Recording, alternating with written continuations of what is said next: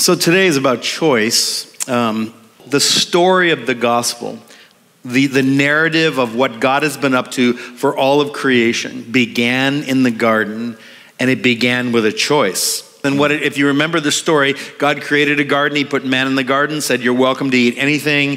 There was no shame. There was no hiding. There was no rebellion. It was a peaceful place of absolute provision. But there was one thing that God put in the garden, and he put this tree of the knowledge of good and evil. And he didn't put a fence around it. He just put a prohibition around it and said, don't eat that. The day you eat it, you're going to die, so don't go near it. Don't touch it. You'll die. And so over the years as a pastor, I've had all kinds of people ask me, so what's up with that? Why would a God of love, why would a wise God put a tree in the garden where Adam could have blown it or whatever? And that's a good question. It's a fair question.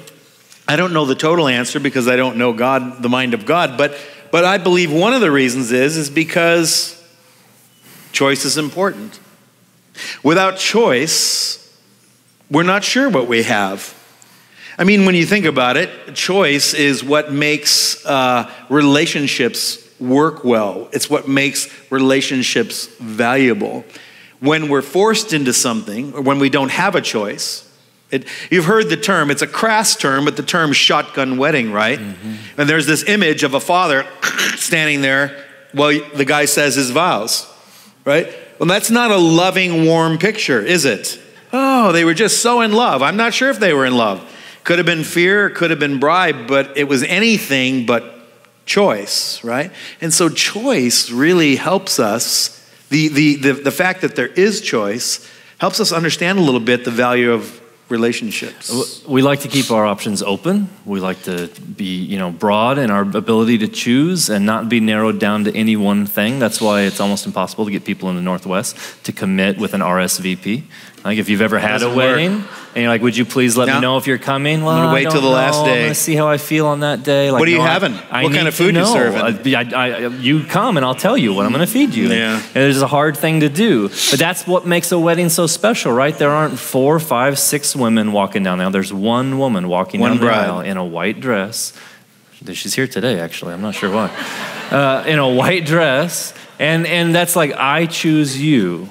This is not any of those other bridesmaids, and she's not picking of all the guys in the same exact suit at the front, but I choose you. But what we want to do is we want to keep our option open and say, I want to have that and this. That's called syncretism. Syncretism is a world, maybe you've heard it before, it's not used a whole lot, but it's used quite often in missions because what it is this, the combination of different forms of belief or practice. Now, some forms of belief and practice actually can mingle. They can share space and they don't butt heads. But Christianity simply won't do that. It won't share space or ideology with any other way of seeing the world. It is very singular in that regard, and that's why it often is called intolerant. Like, you're just intolerant. You believe in Jesus as the only way. And that, again, it falls on our North American ears is exactly that, just too narrow-minded. Can't there be many ways? And so syncretism has a cousin called pragmatism, which is this idea that whatever it is, whatever it takes, I'm going to make it work. So I'm going to take your hard belief system and I'm going to make it work in my life because I've encountered things now that the Christianity doesn't fit my belief system. Anybody in the room who's been involved in missions understands syncretism because it's again in many nations where there's perhaps been animist religion or folk religion. From where Anna is from, I know Oaxaca, and so in the mountains, tons of people have beliefs that date back centuries and centuries. No one even knows where they got them. And then the Catholics marched across, the conquistadores marched across and kind of conquered as they went. And so people have combined Catholic belief with animist belief. And so they have all these practices, the mixing of two religions. Well, that's not just for backward places or country places or mountain places. We do the exact same thing. We take a little bit of Jesus and oftentimes a little bit of kind of Hindu thought and a little bit of Buddhist thought and a little bit of New Age thought. And we just we Pragmatism. We make it work. We just say, oh, that's how my life runs. And so in the same breath, we can, on Facebook, ask for prayer and then ask for good thoughts and then pray for some good karma. It's like, what in the world are we doing, right? Well, we're taking these things. We're using terms of belief systems. We're mixing them all together for our, hopefully, a good outcome. So Jesus is going to give us 4 examples here at the end of the Sermon on the Mount. That's where we're at. We're at the end. He's going to give us 4 examples, and each one is very binary. It's one or the other. It can't be both. And he starts out right here with 2 gates. So we're in Matthew 7, verse 13. He says, enter through the narrow gate. For wide is the gate, and broad is the road that leads to destruction, and many enter through it. But small is the gate, and narrow the road that leads to life, and only a few find it. So there's only 2 ways he's saying. There's 2 gates, and they lead to 2 roads. One road is very broad, it's very easy to get onto, but it leads to a certain destination. It doesn't just go anywhere, it leads to what? Destruction. There's another road, and you enter through a very narrow gate to get on that road, and it is indeed a very narrow road, but it leads to life. Think of it this way, if you could. If you picture a funnel that's wide at one end and narrow at the other, this is kind of how it looks. What Jesus is, I believe, speaking about here, and what helps us understand is, imagine if the funnel was this way and we were coming in at the wide end. And what happens is as we go down the funnel, so I come into this funnel, yes, in a moment of pain or in my moment of court, my court day, or when I finally land at the bottom and I come to the end of myself, yes, I want Jesus, but I don't want to let go of my habits. I don't want to let go of my unsaved boyfriend or girlfriend. I don't want to let go of my other beliefs. And so I want to bring all my baggage, but I want Jesus too, because you seem like such nice people and I have a good vibe here or whatever. And so we kind of, but what happens is as you go down that funnel, things get narrower as you get closer to Jesus, because he won't allow us. He won't allow us to have other lovers. He's a jealous God. And he's jealous because he loves us, not because he's warped. He's jealous because his love is pure. And he says, I'm sorry, that's not good for you. And so we're forced to let go. But what I find is if we come at it this way, you find people who say things like this, and you've heard it, I'm sure, because I've heard it my whole life. Oh, I tried Jesus, but it didn't work for me. Oh yeah, I tried that Christianity thing, but this didn't work out. Yeah, I used to do the church gig, but no, I just and they drop out. They fall away, and they end up angry with God. They end up resenting God because they see God at the narrow end of that funnel as stripping away things that they love or that they need. When all the while, all he's trying to do is bring us to life. He's trying to bring us through the gate. Now imagine the arrow just goes the other direction. You just flip it around, and now you've got that narrow gate. But it opens up into life. So I'm going to make a choice. I'm going to leave everything at the cross of Christ. I'm going to say that Jesus Christ is indeed the only name given among men whereby we might be saved. That this is my decision. He will be Lord of my life and gets to make every decision. And as I walk through the narrowness of that decision, I'm leaving off every other choice for this one. Then suddenly it opens up, the scripture says, into life.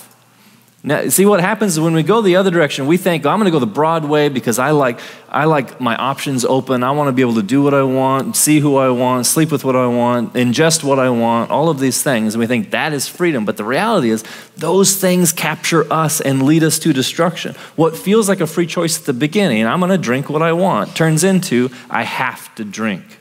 I have to have this thing to function.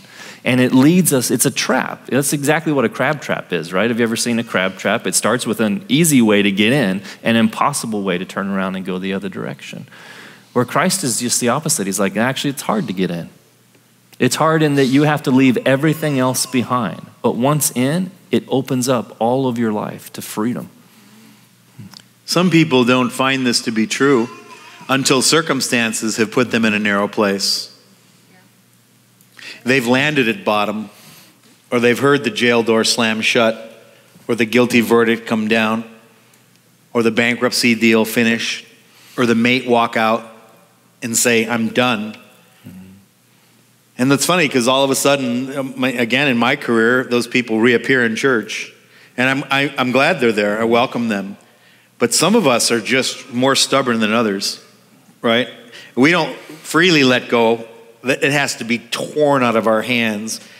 But the God who does it, that's the thing we can't get our minds around. The God who does it wants the very best for us, but we can't see that because we can't trust him. That's coming in just a second. So you may be sitting here thinking, well, wait a minute. What about the scriptures like in Matthew 11, where Jesus said, come unto me, all you who are weary, and I will give you rest. Doesn't that kind of sound all-inclusive? It sounds pretty all-inclusive. Come unto me, all you who are weary. It is.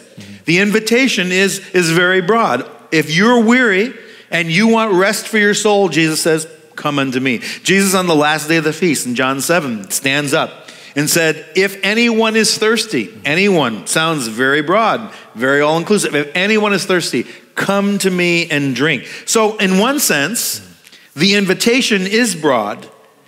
And so don't confuse the invitation with the gate. The same Jesus, though, that said those words also said to the rich young ruler, there's one thing you lack. Sell everything you have, give to the poor, and come follow me. That same Jesus said to the woman at the well, the Samaritan woman at the well, lady, you don't know what you're worshiping because salvation is of the Jews. And this man you're with now is not your husband. So Jesus puts his finger on the one thing that's keeping them from getting through the gate, right? The money and her guy friend or whatever. And he's saying, if you'll let go, you'll come through the gate. But that's a very difficult thing for her to do. So Jesus is inclusive in the invitation, but it doesn't change the gate.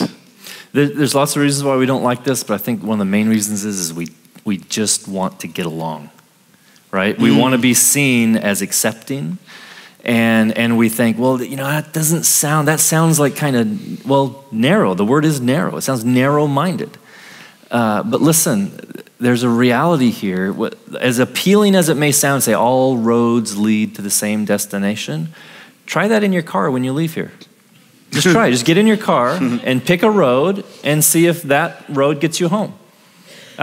There's may be a few different ways to get home, but there's only a few. See, if I want to go to Portland, I need to get on I-5 going north.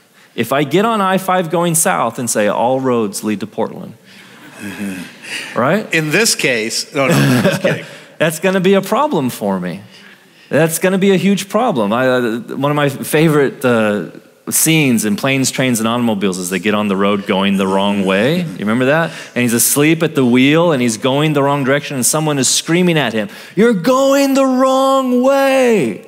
You could point at that guy and say, "Oh, what a jerk. How mean he is to yell at people like that." No, he's actually trying to save his life. Right? He's telling him the truth. If you keep down this road, you're going to die. That's not intolerant. That's loving in that situation. I didn't mention this in the other services, but I'm going to mention it here. It's free. There's two things. There's two weapons against us, against this idea. One is what one writer would call ugly orthodoxy. That is, the messenger is narrow. The messenger is bigoted. The messenger is mean-spirited. The messenger is the block.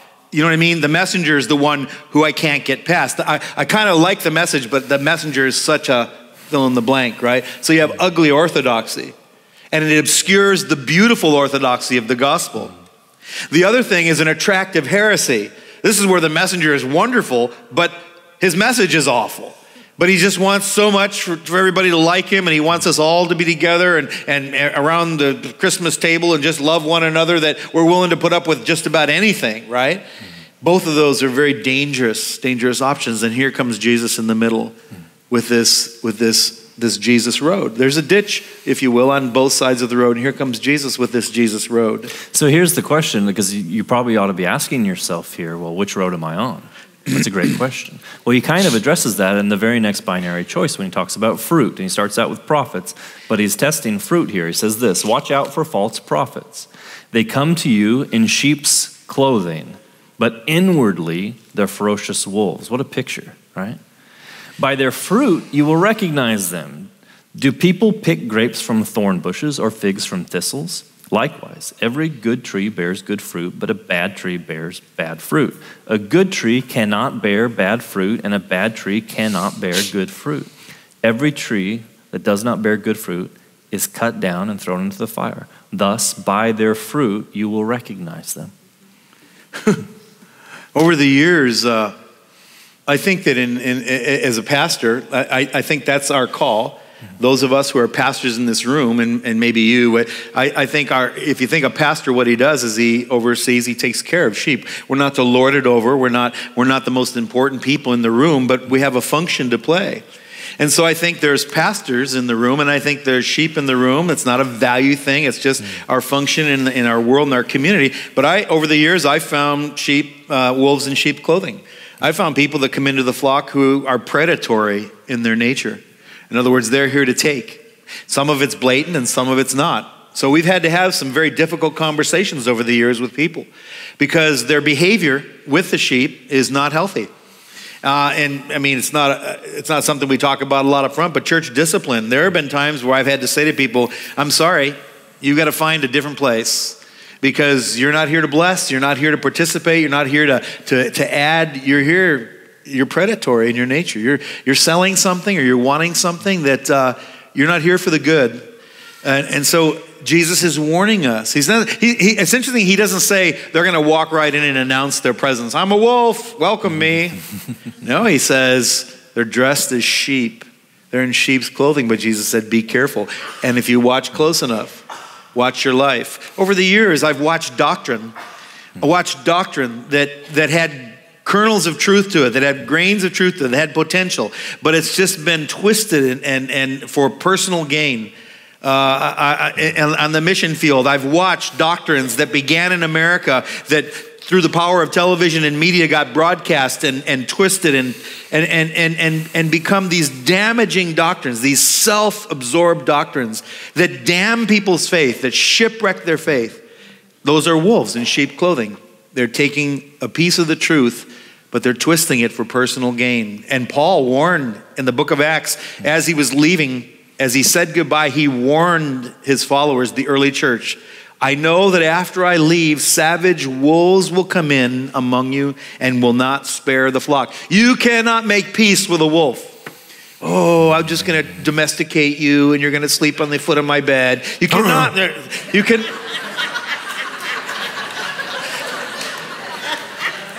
That caught me off guard. I'm not going to lie. You can. It'll be fine. You can trust me. You cannot make peace with a wolf. A wolf is never going to change. A wolf is dead in their sin. They may have a veneer of orthodoxy, a veneer of something, but a wolf is a wolf. And Jesus said, be careful. Be careful. In this instance, as he uses the word prophet, right? Prophets have a message. They have a message. So there are some messages that simply don't belong in the gospel.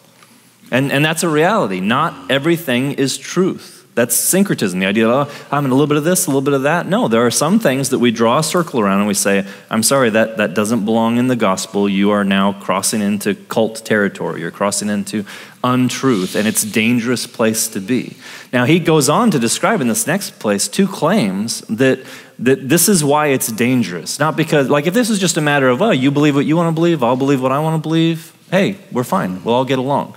Well, maybe we can get along in some areas, but here's why it's dangerous. He says these 2 claims. Not everyone who says to me, Lord, Lord, will enter the kingdom of heaven. This, in my opinion, is some of the scariest scripture in the Bible. And listen, we ought to be sobered by it. We should pay close attention to what Jesus is saying here, because he's not speaking to strangers. He's speaking to people who have heard the word, who at least know to call him Lord, Lord.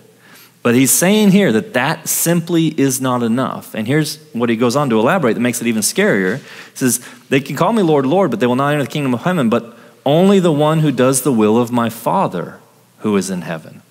And then he goes on, here's the broad way. Many will say to me on that day, Lord, Lord, did we not prophesy in your name, and in your name drive out demons, and in your name perform many miracles? Then I will tell them plainly, I never knew you. Away from me, you evildoers. And there's so much happening here in this scripture. Listen, these speakers seem to have some sort of relationship they feel like with God. They know him by name. They are actually performing miracles, prophesying. It doesn't say that they were actually false prophets. They were prophesying. They weren't rebuked for prophesying. They weren't rebuked for doing miracles. They weren't rebuked for those things. They were rebuked for one thing only, not doing the will of the Father, right? Only the one who does the will of my Father who is in heaven. So that means we can actually do good things that still aren't the will of the Father. We have to have a relationship with God where we hear his voice. The scripture says the sheep recognize the shepherd's voice and obey it. They don't just hear it, but they obey it. And they did all of these things in his name, in his name, in his name. But his rebuke at the end is, I never knew you.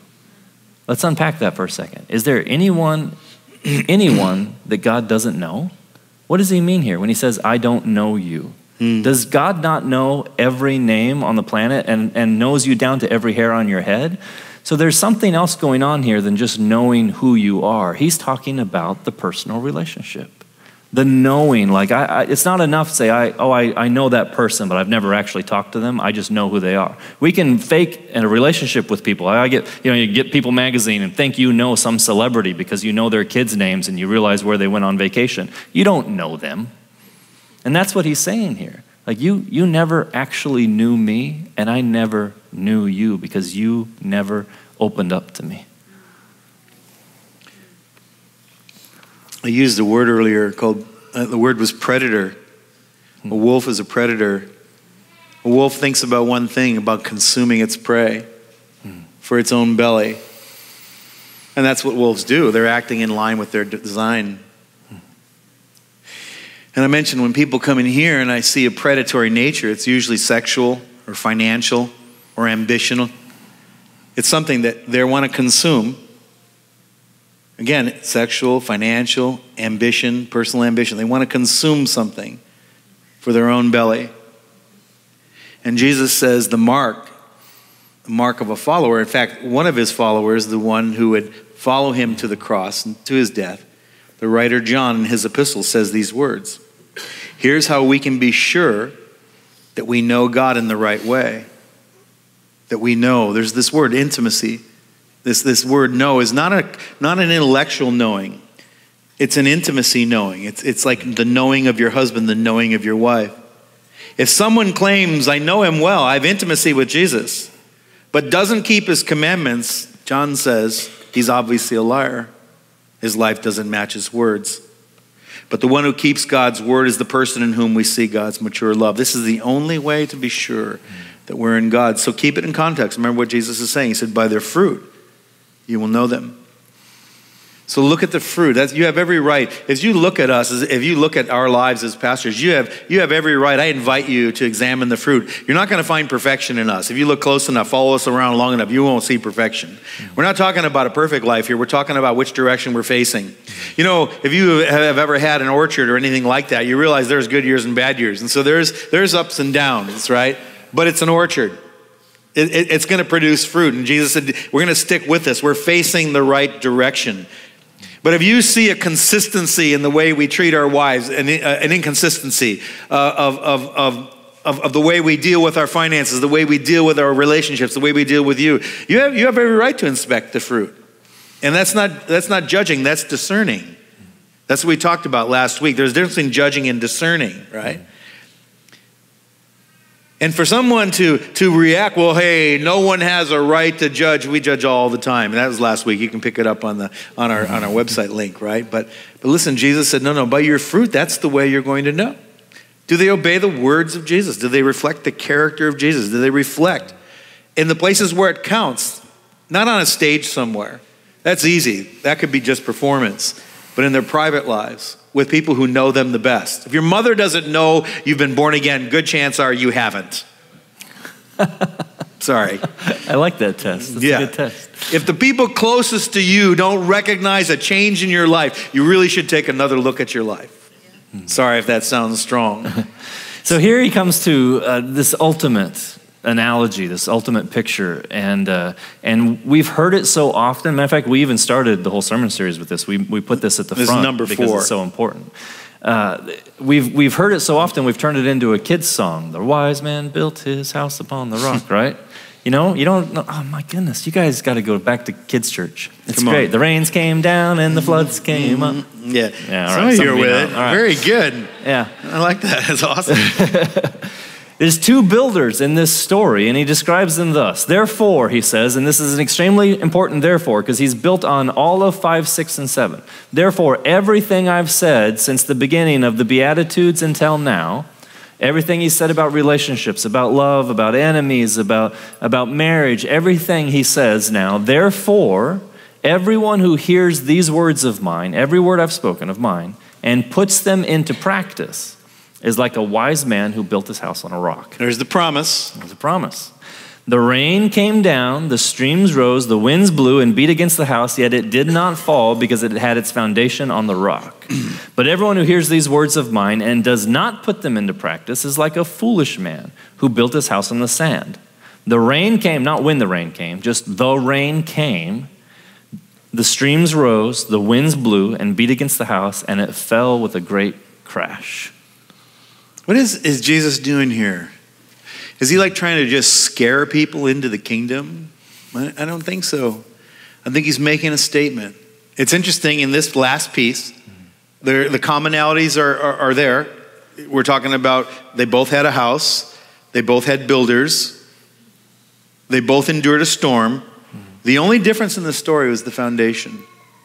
And if you read it again, if we're reading it in context, we see the foundation is the obedience piece, this relationship piece with Jesus.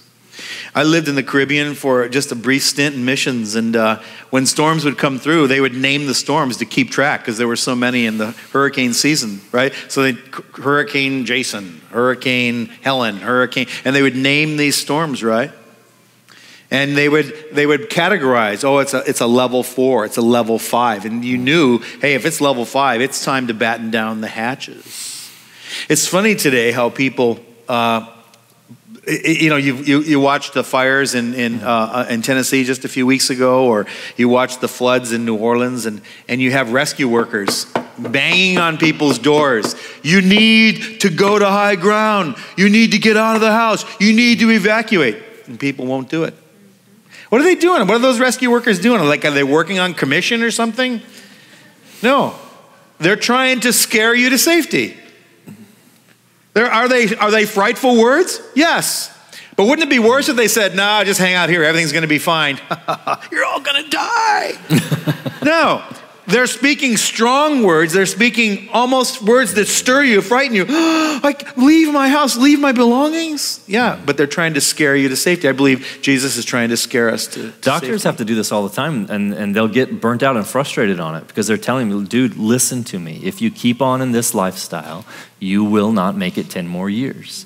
And then they see people kind of laugh it off and go away, and they don't see them again until they're dying. And the difference between just a scare tactic and this is reality.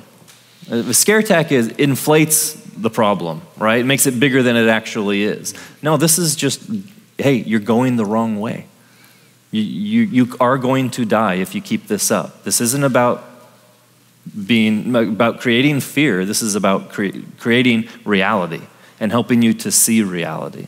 Now, the reality is the two groups of people, that are the two builders that Jesus is talking about here, is not people who hear the word of God and people who do not hear the word of God. We tend to hear this story and think, oh, I'm one of the, I've got my foundation, I'm fine. And then there's those people that don't come to church and they've built on sand. Mm-hmm. That's not what he's talking about. He's talking about people who hear the word of God in both instances. If we could bring this in our terms, they're both churchgoers. They share the same pew. But one of them hears and obeys, and one of them only hears. That's why this is scary, because the reality is that's possible. And we all know it because we've all discovered that part of our life. Like, oh, you know what? I thought I was a Jesus follower, and then I realized there's this whole part of my life that's completely out of sync with his will. And how have I not seen this until now? And that's where the ongoing repentance continues to take place in a Christian's heart. You're like, oh man, I thought I was all good, and here it is. And his godly conviction moves us to repentance and gives us life. Isn't it amazing that A hurricane of a certain level in one part of the world will do one level of destruction. The same level hurricane in another part will do massive destruction. Same thing with an earthquake. Well, why is that? They use the same building materials. The big difference is the foundation. So you may be sitting here and thinking, well, man, my life has been pretty sweet, problem-free. Maybe a little rain here and there, but never a hurricane. Like I said, they name them hurricane doubt. You hit a stage in your life, you get around some really sharp university professors and they just shred the faith.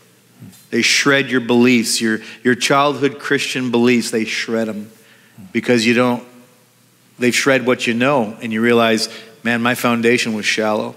And all of a sudden your life at 24 years of age is filled with doubt and you walk away from the faith. Well, hurricane temptation. Like, oh yeah, I've been fine. My faith is strong, and then suddenly an opportunity that's never been there before suddenly arises, and all the self-control that you thought you had just feels like it's down to level zero. Like, what is going on? Hurricane tragedy. Life was rolling along and everything was great, and it was easy to praise the Lord and raise your hands in worship, and tragedy hits and you found yourself, man, where did that come from? That came from so far out in left field, I never saw it. I never saw it coming. The death of a baby, sickness of an adult, a car crash that you never imagined. And all of a sudden, where was God? And where is God now? Your faith. See, this is about our faith. This is a fight for our faith. Hurricane divorce, hurricane bankruptcy. You can just fill in the blank. But it's this testing of your faith that every writer and every man and woman of God for centuries has warned us and admonished us. Hey, dig deep. Put the foundation in there. Because according to Jesus, it's not a question of if the storm will come. It's a question of one day. And the last one is hurricane death. Think about it. The hurricane of physical death sweeps away everything. And no one in this room, myself included, no one escapes. No one. You may have gotten by hurricane temptation and hurricane tragedy and hurricane this and that, but no one's gonna get away from hurricane death. It sweeps away everything. All my wealth goes to another. All my education, all those accolades, everything I've earned it's gone. It's the end of my life. You may think, well, that's an encouraging Christmas message. It just depends on how you look at it, because if my foundation is in the eternal kingdom and person of Jesus Christ, then like that funnel, just like that funnel, death is a narrow opening into a life I could have never even imagined. Death is a passageway into life eternal. And man, everything else is just imitation, is just the shadow of the greatness to come. Let me say that again, everything else. Every sexual pleasure, every financial achievement, every educational milestone, every accolade, every powerful position we could ever hope for, all that stuff to the believer is a shadow of what's to come. But some people who live their lives and give their lives to the shadow instead of the substance. The substance, folks, is an eternal kingdom to come. Ask the worship team to go ahead and come back up as we close here. The final verses of these 3 chapters of the greatest sermon that's ever been preached, because it's preached by the Word of God. The Word made flesh gave us this message. These final words, though, aren't his own. They're the observers. The gospel writer himself and the others that were there, they recognized something. There was something different about this message than any other message they'd heard. And these were religious people who'd heard their entire life, had heard message after message, story after story, that had memorized huge swaths of the Old Testament. But this is what they had to say about this message. When Jesus had finished saying these things, the crowds were amazed at his teaching, because he taught as one who had authority and not as their teachers of the law. See, there's authority that has taken place here in Jesus' speaking that was beyond anything they'd ever seen before. The other people that spoke with authority, they literally wore their authority like robes. right? When a cop pulls you over and he's got the badge and you see him on the street or wherever, you're like, okay, I understand that is a man of authority. When he's dressed down and he doesn't have and he tries to pull the authority card, you're like, who are you? Why are you telling me to slow down? Like, well, actually, and then they show you the authority again. Oh, okay, all right. He didn't have to wear the authority like that. You know why? Because he has the authority of the author. He wrote the book. He wrote the story. He wrote creation. He was there at the beginning. All of the words are his. He is the only one, like the author, who has the ability to change the story. No one else can. Everyone else is just commentary. He writes the story. That is the authority I want in my life. I want to talk to the author of creation about how to do life. If it's true, then it changes everything. If it's not true, then it's all insignificant. Just find some place where you can feel good about yourself, feel comfortable. But if it's true, then it really is a matter of life and death. Someone said there's a lot of good religions and beliefs to live by, but the test is whether you can die by yours. And so, in this last verse, I believe Jesus throws down this authority card. If you read the context and you read on in Matthew 8 and 9, what you find is Jesus goes out and heals the sick, casts out demons, calms the storm. So what he's saying is, I'm Lord over life and death and circumstances. I have the authority over all those things. But he still, at the end of the day, leaves the choice with us and says, choose this day who you'll serve. And I would encourage you to choose, but to examine the one who calls you. Don't just choose blindly because we have kind of preached you this direction, or don't choose blindly because you want your parents to approve of you, or you want to finally get this person to finally marry you because you've become a Christian. No, choose because you've looked square in the face of all the evidence. Look square in the face of the one who calls you. Look at his character, look at his history, look at his teachings, look at his behavior, and then ask yourself, is the one who calls me worthy to be totally obeyed and trusted with my whole life? That's the essence of the gospel right there. Is the one who calls me worthy to be trusted with my whole life? My whole life, not just pieces of it. Not just Sunday, but Monday through Saturday. This is the one who calls you. We declare to you this morning that he is good. And he is wise. Is he always comfortable? No.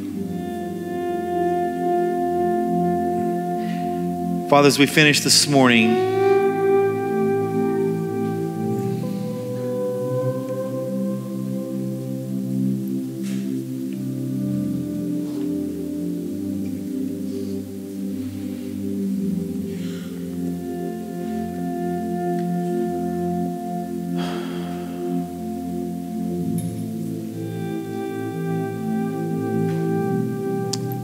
show us the baggage that for some reason we have a death grip on, thinking if we let go of it, our lives will be less.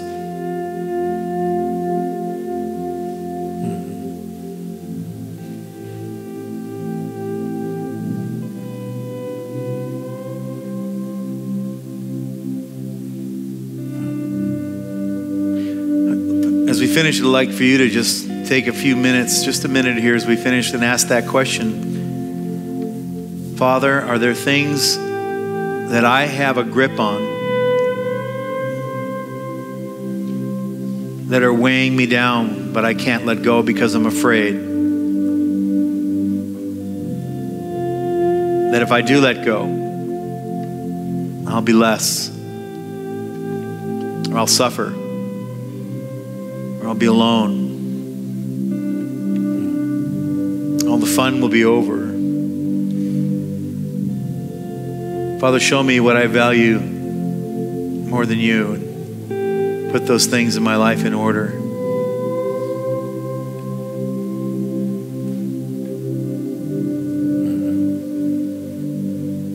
Take a second, would you, and let the Lord speak to you here this morning. Do you know his voice? Do you know his ways? Do you know his character?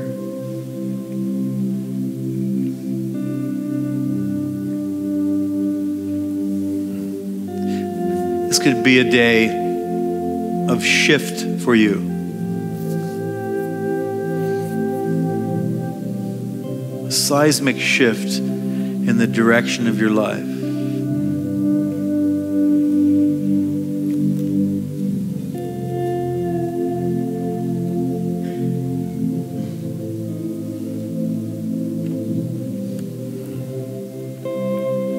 Obey what the Lord asked you to do. He's worthy to be trusted.